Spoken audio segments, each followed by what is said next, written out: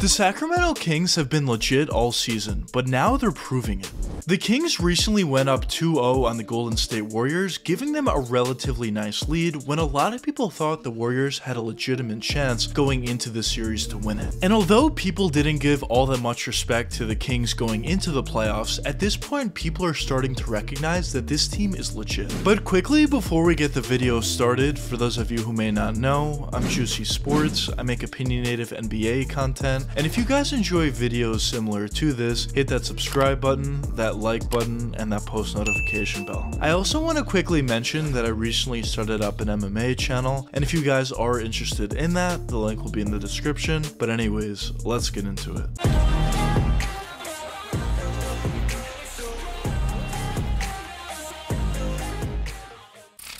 Over the years, the Sacramento Kings as an organization has been known as being one of the worst run organizations in the NBA. They've made some of the worst decisions in terms of drafting, in terms of trades, and even in terms of free agency signings. They were just in a really bad situation, and whenever it seemed like the Kings were starting to build some momentum, they would just make a poor decision to completely throw themselves off the right track. But over the past couple seasons, it finally started to seem like the Kings were making better decisions. They were building through the draft, they were drafting some promising young talent, they were making some decent plays in the free agency market, making some decent trades, and overall it seemed like Sacramento was finally starting to build a team for themselves. But with some momentum they were starting to build, the Kings decided to move on from a promising young player they drafted in Tyrese Haliburton. And at the time, most people thought that was an absolute catastrophic mistake. And even in my opinion, I didn't love the move either for the Kings. I thought they probably should have held on to Tyrese. But when you look at how the Kings were able to play this season and how good they were during the regular season, and now especially during the playoffs so far, I think it's very hard to argue that the Kings didn't make the right decision by moving on from Tyrese Haliburton.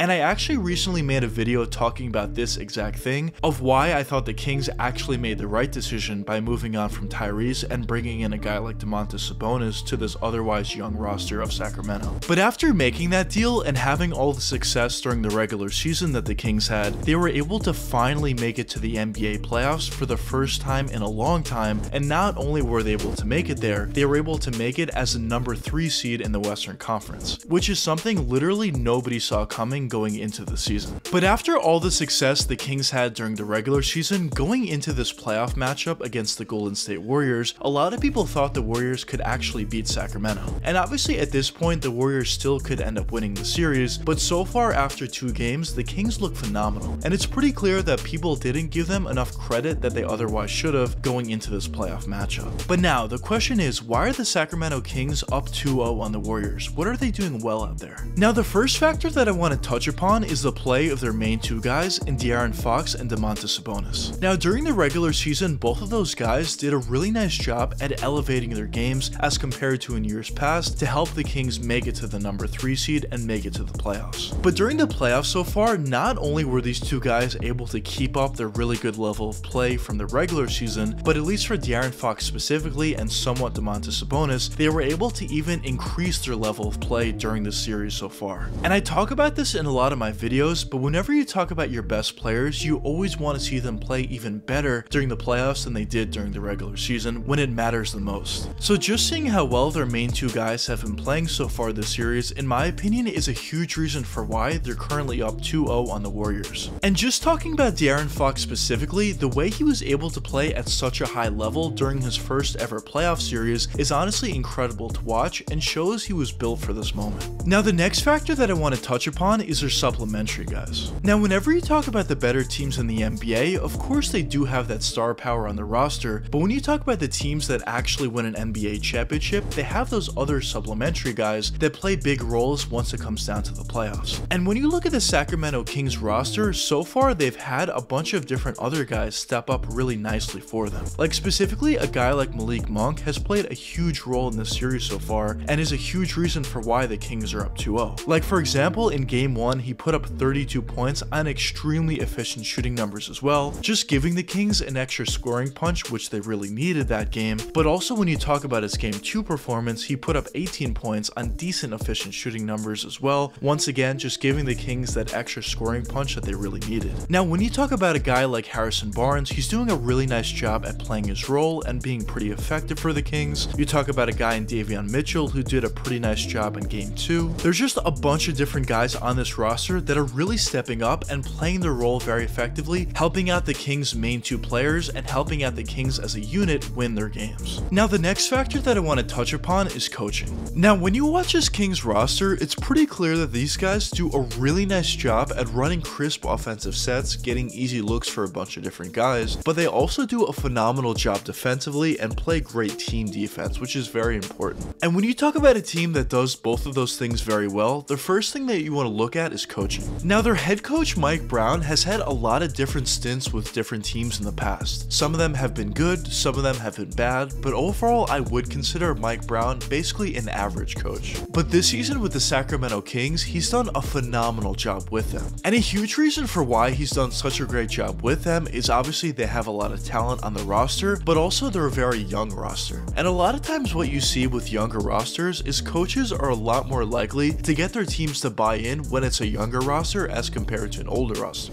And I think we're seeing exactly that with the Kings. There's a lot of guys on this team that doesn't necessarily have the most experience in the NBA, so they're more likely going to buy into what Mike Brown is selling, and due to that, they're playing very well as a unit overall on both ends, both offensively and defensively. But nonetheless, Mike Brown certainly deserves a ton of credit for what he's been able to do this season, not only during the regular year, but also so far in the playoffs and all the success he's been able to have in both. Now, all the success that the Kings have been having during the regular season and in their first 2 games in the playoffs so far are great. But the real question at this point is, where do I see the Kings going from here? Well, in my opinion, although they are up 2-0, I do think it's going to be difficult to close out the Warriors. I do think Golden State is a very talented team. They're obviously very experienced and they know how to win playoff series. So the Kings, even though they're up 2-0, need to make sure they close out this series effectively. But in the end, I do think the Kings are going to be able to beat the Warriors in this first round matchup and make it past that. And then going forward from there, I do think they actually could be very competitive against anybody they play, and I do think they have a great chance to beat a lot of teams. But overall, for your first playoff performance, this is extremely important for a lot of different guys on the Kings, and of course the farther they go, the better experience it's going to be for them. I've always liked the Kings' young roster over the past couple seasons, but it's really nice to finally see everything come together for Sacramento and for them to finally have some success in the playoffs and even make it to the playoffs as well. So I'm extremely excited to see what De'Aaron Fox, Domantas Sabonis, and the Sacramento Kings are able to do, not only throughout the rest of this series, but assuming they make it past this series, what they're able to do in the future in the playoffs and see how far they can go. But I guess only time will tell what does end up happening with the Sacramento Kings. But anyways, let me know what you guys think in the comments. Do you think the Sacramento Kings are legit at this point, or do you not think so? But anyways, I hope you guys enjoyed the video, and if you did enjoy, check one of these 2 videos popping up now. And until the next time, peace out, guys.